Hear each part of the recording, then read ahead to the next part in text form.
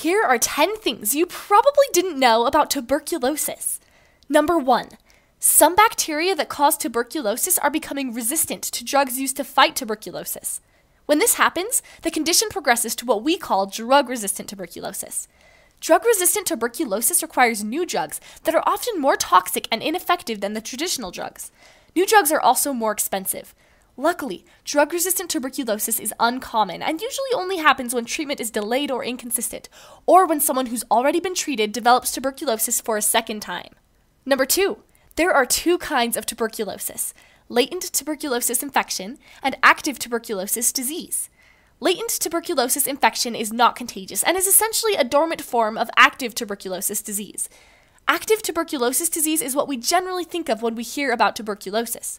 It's contagious, dangerous, and must be treated to avoid serious complications. Often, someone will get latent tuberculosis infection before developing active tuberculosis disease. Number 3. Unlike most illnesses, tuberculosis can be cured. The first cure was discovered by a graduate student named Albert Schatz in 1943, and several other treatment options have been discovered since. Usually, a combination of different medications are used to treat tuberculosis.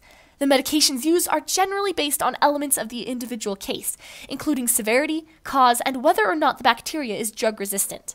Number 4. Tuberculosis is contagious.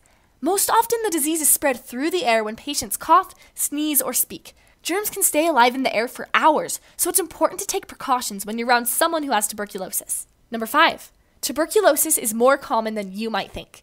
According to one study, 1/3 of the worldwide population will develop at least latent tuberculosis infection, and more than 10% of those infected will go on to develop active tuberculosis disease. Number 6. Tuberculosis can be life-threatening if not treated.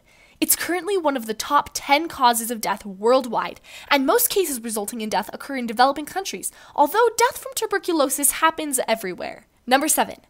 HIV is a significant risk factor for developing tuberculosis. The likelihood of developing active tuberculosis disease when infected is much higher for those with HIV because of their weak immune systems. Because of this, tuberculosis is the leading cause of death for people with HIV. If death does not occur, complications are more likely, and some tuberculosis treatments are not suitable for use with HIV. Number 8. Smoking dramatically increases your likelihood of developing tuberculosis. Because tuberculosis most often infects the lungs, anything that affects the way your lungs function can lead to the condition. Other risk factors include drinking, diabetes, and specific medications like corticosteroids. Number 9. A vaccine exists. In a study of young students, 20% immunity occurred after being vaccinated.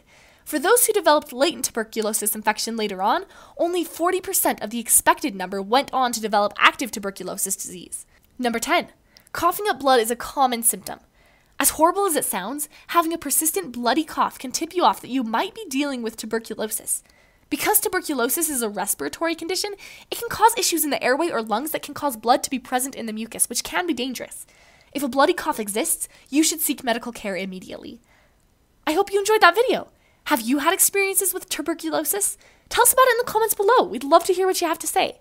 Thanks for watching.